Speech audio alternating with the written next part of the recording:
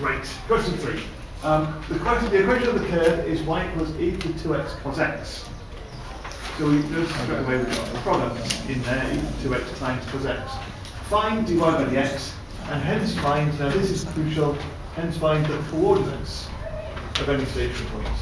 So not just the x values, we need to find the y value to go along with it, for which x is between minus pi and pi, and give your answers correct to 3 significant figures. Okay. So we spotted, didn't we, that this was a quotient rule question, a product rule, sorry, question. So dy by dx is the first times the derivative of the second, plus the second, which is cos x, times the derivative of the first, and e to 2x goes to 2 e to 2. So our expression for dy by dx is minus e to 2x sin x plus 2 e to 2x cos x. So basically just written that in there. We're looking for stationary points. So if we have a stationary point, we're interested in what happens when dy by dx is 0. So that means this expression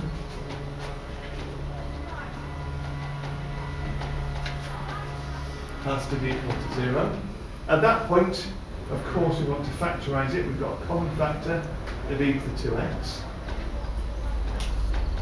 minus sin x plus 2 cos x.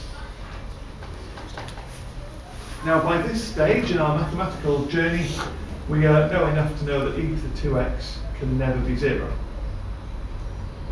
We could maybe comment on that, but actually it's enough just to reject it as a solution. We don't need to make a comment particularly about rejecting that as a solution.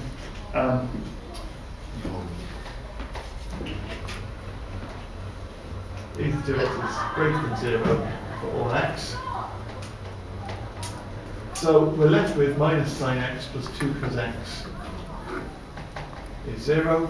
I got the feeling that some people looked at that and thought that's a terrifying equation, don't know what to do with that, and kind of panicked a little bit. But actually that could have been core 2, couldn't it? If we rearrange this slightly, then we could say this says that sin x equals 2 cos x, and by the time we've divided by cos x, we've got tan x equals 2. So it's just a tan x equals 2 equation. We must be careful with that minus sign. So we're going to do inverse tan of 2, and of course we have to be in radians, because we've just done calculus with this stuff, so it must be radians. I am, did I write down what I got? Oh yeah, here we go, I've got it here. So I got x equals 1.107. And I don't mind using diagram or whatever method you use to do this. I like cast diagrams. So on the cast diagram, my values have a 1.107. It's comfortably in the first quadrant because, of course, the first quadrant, it would be a bigger angle than that, wouldn't it? But the first quadrant is up to 1.57-ish. This angle here then is also 1.107. We're between minus pi and plus pi.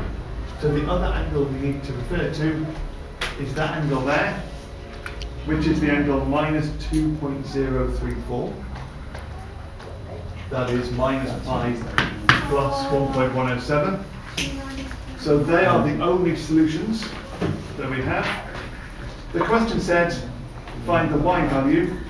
So if we go to the y values then, if x equals 1.107, the y value associated with that, subbing it back into the original equation, e to the 2 times 1.107 cos 1.107 is 4.094.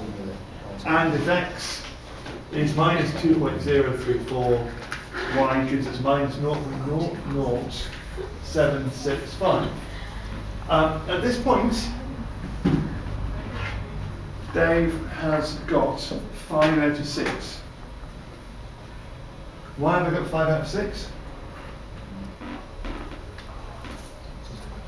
You've got to make sure you're reading questions carefully, and it does clearly say the solution to figures. So this isn't one of those cases where you can get away with putting more accuracy down. This is one of the cases where the question has explicitly stated the degree of accuracy that we want, so you have to stick to that.